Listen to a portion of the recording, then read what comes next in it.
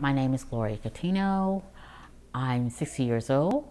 I have 10 grandchildren. I have 3 boys and a girl.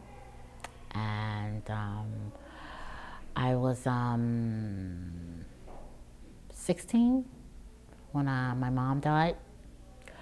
And after that, my father. And then I have to raise my 2 brothers and sisters. My 2 brothers and 1 sister. I raised my first son by myself with my brothers and my sisters. And then after 15 years, I had another one. Second one, he's a police officer, Philadelphia police officer. I have one that's a coast-to-coast long-distance truck driver.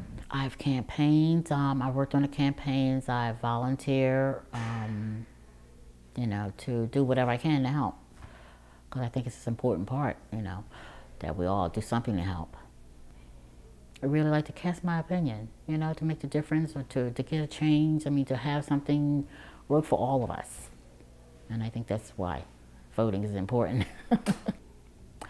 And now I found that I can't vote anymore because I don't have a photo ID, which I can't get because I don't have a birth certificate, which it was never issued to me when I was born. So it makes it kind of difficult for me to vote for the person I think that should be in office. I think it's crap. We all should have the freedoms to do, to vote, to do the freedom of speech, do what we want.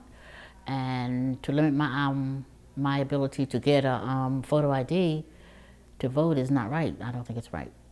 I want to make a difference. I want this law to stop. And I want to be there to help if I can. It doesn't make any difference if you can prove, to have a photo ID or not. We've been doing it ever since the beginning of time. Why is there a big problem now? Why can't I vote anymore? Why now?